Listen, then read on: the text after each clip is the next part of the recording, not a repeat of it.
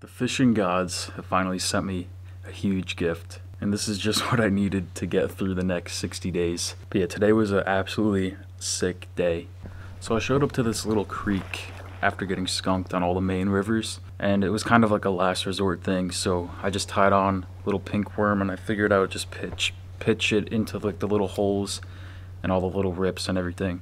I pitched it under this tree, and I kind of felt like boom, boom, boom, boom, boom, like that. And I was like, what the hell was that? So I cast it back in there. That was when nice brown trout bit. I wasn't really expecting a brown trout to be there, but brown trout can kind of be like anywhere in the creek, honestly. And like the littlest amount of water right underneath a little ledge under a tree. So always cast, if you're in a little creek, always cast under the weirdest stuff ever. You never know if a nice brown's gonna be there. That was a really nice surprise. I did know that there was some wild browns, but not like, I didn't know they were that nice. And you could see all the patterns on them. He did have a little bit of a messed up top lip, I guess you could call it. I don't know what that's from, maybe from getting caught. I have no idea, but really nice fish. And then, you know, I kept working up the creek, casting.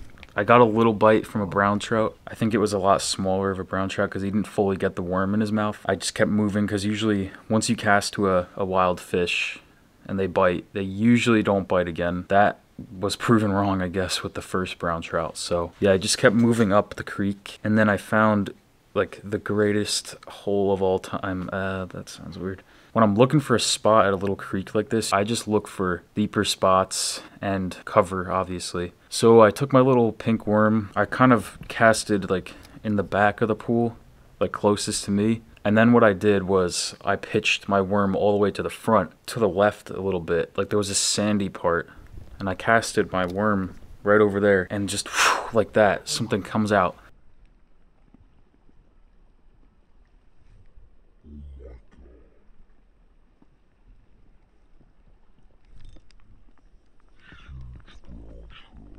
I mean, I said it was a brown trout, but that was just because I caught one before and I didn't think there would be rainbows of that size in this little creek. That was really exciting.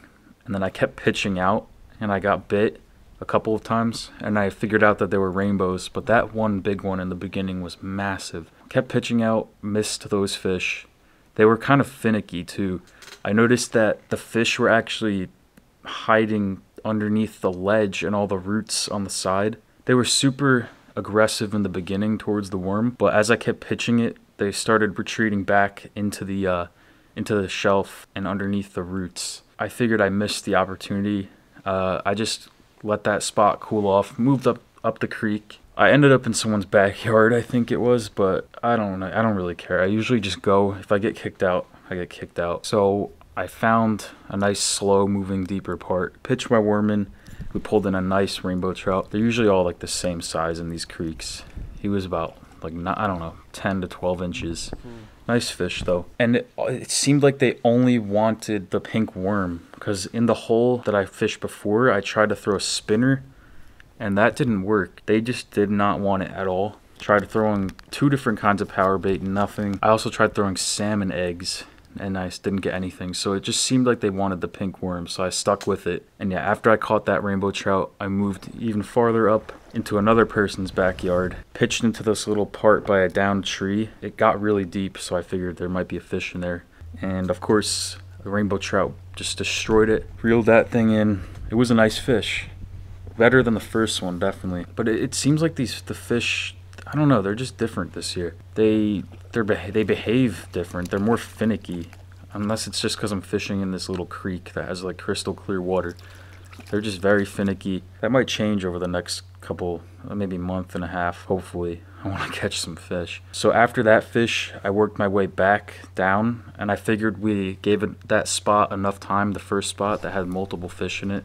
I figured we gave it enough time to cool off. So I worked my way back down there. I pitched in my worm, and I see the big guy come back. And the big guy missed, but another little guy came in and absolutely destroyed it. Set the hook on him, brought him to the back of the creek so that he wouldn't spook anyone else. That was also a nice fish, but I didn't catch any more after that. A little bit disappointing, but you cannot complain at all after going 2 days with one fish. that was a great day. I'd say the biggest thing I learned is probably just find the fish. It sounds stupid, but like you could be casting at nothing for hours and have no idea. That's kind of why I like creek fishing, because you get to see if anything's following your lure. In the river, it's kind of hard to do that because the water could be brown or stained or whatever. But yeah, find the spots, and then once you find the spots that hold the fish, I usually just throw everything in my tackle box because I don't know what's biting and biting on what. Find the spots, find the lure, catch the fish. I guess that's all. Good day today, and we'll be out there tomorrow. Peace.